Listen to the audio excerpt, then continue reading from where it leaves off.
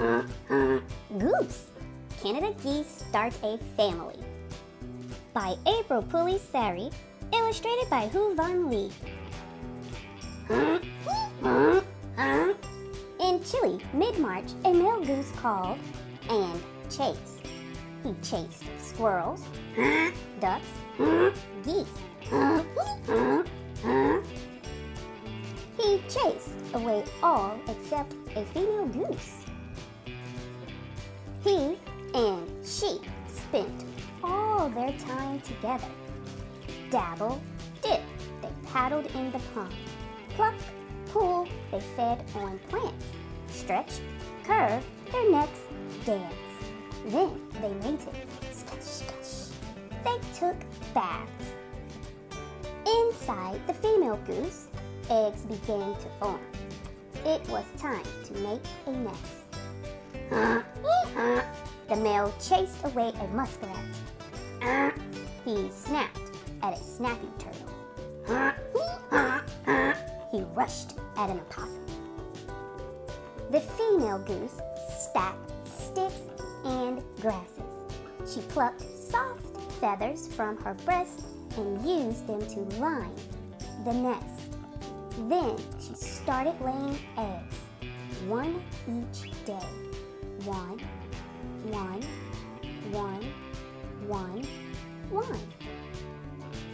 On the 5th day, when the geese were feeding, a raccoon rolled an egg out of the nest.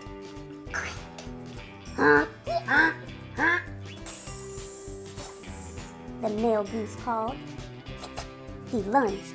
The raccoon ran, but one egg was already broken. The next day, the female laid another, and the next day, she laid the last. All the eggs were laid, so she sat on them to warm them. Now and then, she stood and turned the eggs. The male goose floated nearby. He honked at a kingfisher, at a skunk. He chased off a heron. Early each morning and evening, the female goose took breaks to bathe and eat. Under their goose down blanket, the eggs stayed warm until she returned. For 28 days, the mother goose sat on the eggs. Then she heard a sound. The chicks were hatching. First one, then two at once. Then suddenly, 3, 6 wet chicks dried in the sun. The male goose stood guard. He honked at the squirrels, at the ducks, at neighbors' geese. The day after the chicks hatched, the father and mother took a stroll. 12 wobbly goose legs followed. The parents slid into the water. Boop, boop. The chicks followed. Pluck, pluck, boop, boop. Dabble, dip, they paddled. Pluck, pull, they fed on plants. The mother goose walked up the muddy bank and settled down to rest. Scratch, slip, slip, the tired chicks climbed. Peep, peep, peep. They scrambled for places under her wings. Beep, yawn. Beep, yawn. Eyelids drooped. Soon the chicks were asleep.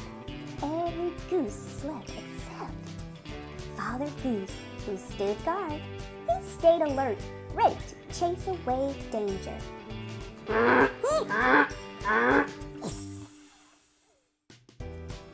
Thanks for joining us, guys. And remember that AM and PM story time is for any time of the day, whether you're just waking up, noontime snacking, or bedtime is happening. Stop by and enjoy a book with us.